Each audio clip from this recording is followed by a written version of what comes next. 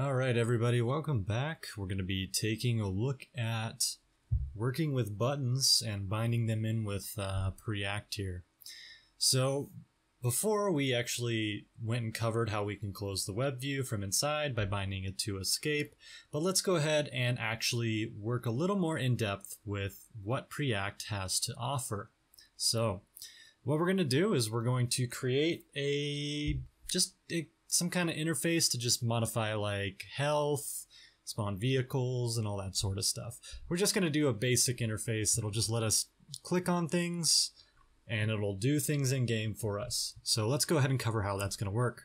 So this first button, we're going to do something called, I don't know, like spawn vehicle. So we'll call this, we'll make a H element. We're going to throw button in there because that's the div type. Then we're going to do a class of, we won't use a class actually, because we'll go ahead and stylize everything, or we won't even stylize it, who knows. We'll work with it when we get there. But let's add a button, and let's say this one is going to spawn an Akuma, and we're going to give it an ID of Akuma, okay?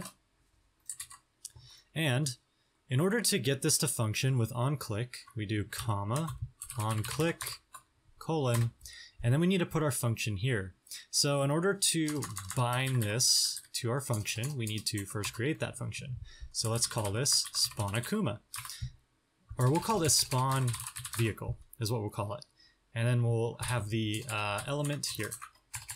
All right, so if we console log E like that, and then we do this spawn vehicle bind this, it is now bound to this button specifically. So if we go into our browser and we hit F12 to open up the console, you'll see we have the button here. So if I click on spawn Akuma, you'll see we get an event. This event, we can determine which vehicle is spawning because we specified it inside of an ID. We can go to target, and then down here we can see Akuma. So in order to get the vehicle type, it would be E target ID. All right, and we can do if alt in window. Then we can do ultimate spawn vehicle, and then we could pass the vehicle type, which is a string. All right, we'll call this vehicle model to make it a little more straightforward. So let's take this event here, and we're going to hook that up into client side. So if I go over to client.mjs, we need to add an event for this to happen inside of the web view. So we can do web view on handle this event here, and we can do spawn vehicle. Okay.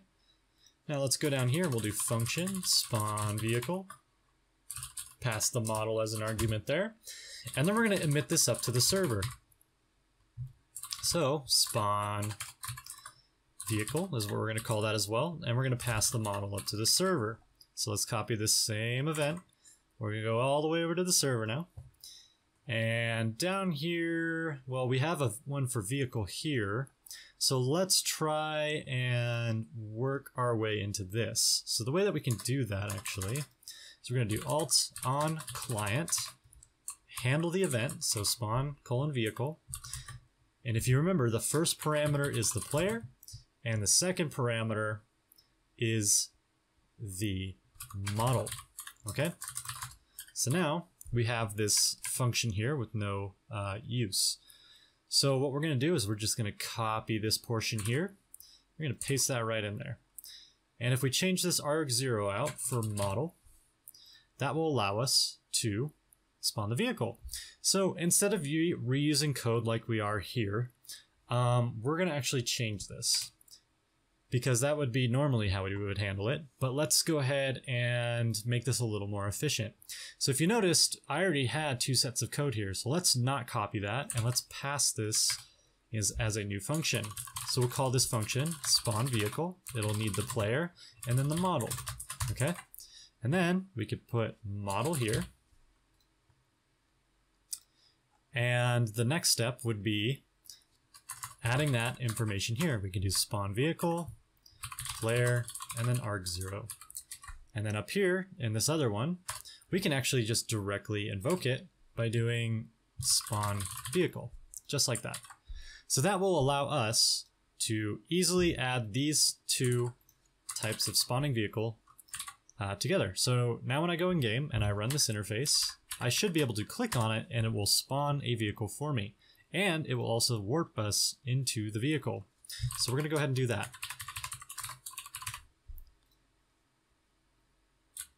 All right, so we're going to do load page. There's our button up here. I'm going to click on it and it immediately put us in the vehicle, and I can close out the menu by pressing escape. So there we go. That's our first iteration of working with an interface. Now we have a button that we can work with. So this is generally how we work with interfaces inside of, or with Preact. This is how we create them, especially for Alt-V and, manipulating things and such. So what if we want to spawn a whole bunch of vehicles? One way that we can do this is actually we can make a little list here, and we want to make a bunch of buttons for them. So in order to do that, we're going to make something called vehicles, and we're just going to put some vehicles inside of here. So let's do like a Washington, we'll do the Akuma, we'll do an Infernus, a Cheetah, and let's do a Banshee as well. All right, so we have 5 different vehicles in here. So if I want to add buttons for every single one of these items that's in this list, I need to do something called mapping. Now, mapping is a way to basically spread out the material that we have, or all the different vehicles, and we can assign them and create a similar button for each one of them. So we're going to do this. We're going to do render vehicles is what we're going to call it, okay? And in render vehicles, we're going to make a list of vehicles. So we're going to do this state vehicles, and then we're going to map it. And then for each vehicle inside of vehicles, so if you remember, we scroll up here and we look at this, these are all strings. So this down here is a string as well. So this would be a string, okay? So if we do return H, and then we do button, and if we do ID, and we're going to put the vehicle variable here. So now it can be Washington or Akuma or anything else. And then we're going to bind it as well. So if we do on click, this.spawn vehicle bind this. Okay? And that's all we need to do to make multiple buttons and append them to this array. Okay? And now we just need to return that. So if we do H and then div, and we're going to just skip this portion here, and we're going to toss in vehicles right here. So that's going to return us a list of vehicles. So let's go ahead and get rid of this portion of code here. And instead, we're going to do this render vehicles bind this. Okay? So now, when we refresh this page, you'll see that each one of them is represented there, but they do not have a name. So we need to give them a name. So if we add a comma after this curly brace over here, this is where it displays the text. So we can do vehicle, and now it has a name. Washington, Akuma, Infernus, Cheetah, and Banshee. Okay, so let's go ahead and Control C to end our server. We're gonna load it up again, and then we're gonna try spawning a whole bunch of different vehicles, just to see what happens. Okay, so let's do load page. Here's our vehicles. I'm gonna spawn a Washington, then I'm going to spawn an Akuma, and then I'm going to spawn my Infernus, and then I'm going to spawn my Cheetah, and then my Banshee. So as you can see, it is actually working pretty well, other than the fact that we just spawned a bunch of vehicles on top of each other. You can see that all of the buttons worked, which is intentionally what we were aiming for here. So now that we have that, we kind of have a base understanding of how to make lists of things and then add functionality to them based on that list. So in this instance, we have a way to spawn several different vehicles: Washington, Akuma, Infernus, Cheetah, Banshee, etc. So that ends our little brief tutorial and section on Preact. And I hope you learned something about this little section here.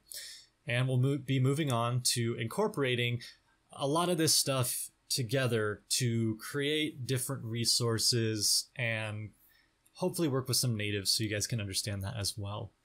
But that's all for now.